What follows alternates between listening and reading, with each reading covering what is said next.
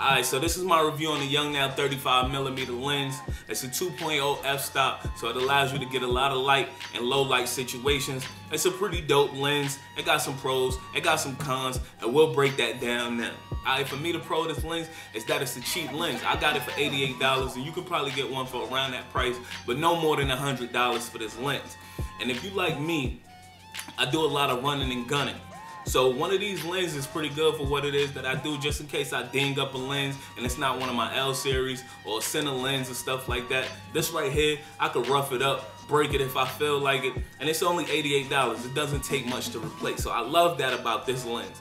Another thing that I like about this lens is that it's super sharp. If you hit them focus points the way you're supposed to hit those focus points, then you're gonna get a nice quality image, especially if you're using video.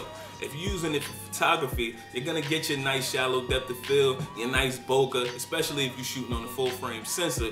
You're gonna get some nice images out of this. I've shot with lens that cost way more, and it doesn't give me that quality image that I feel confident with. This does, and it's only $88. It also has autofocus, manual focus, and if you into video, you want to do more manual focus, or even photography, you're doing manual focus, but if you up and coming and you really don't know what it is, boom, you can hit that button and it's autofocus. You're gonna love that. Alright, so the con about this lens is being that it's $88, it's super plastic.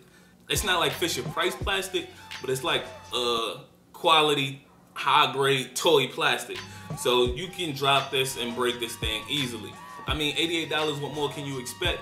But be careful. Another thing that I don't like about this lens is that the focus range, it has no travel at all.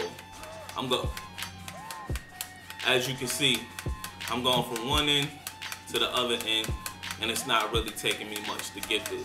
And if you got big hands and big fingers like me, you're gonna miss those focus points. So it takes a lot of practice to get those focus points down pat, know exactly what it is that you're trying to hit, and using this finger ring, because you can pretty much miss it sometimes.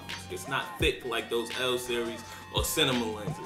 So practice makes perfect. You have to do a lot more practice with this lens than any other lens, but you'll get some good quality images out of it. Alright, so that's it for my lens review on the YONGNUO 35mm lens. Go out and get you one, subscribe to the channel, hit the notification bell, like, comment, do all of that good stuff on the channel, and I'll be back Monday for another video.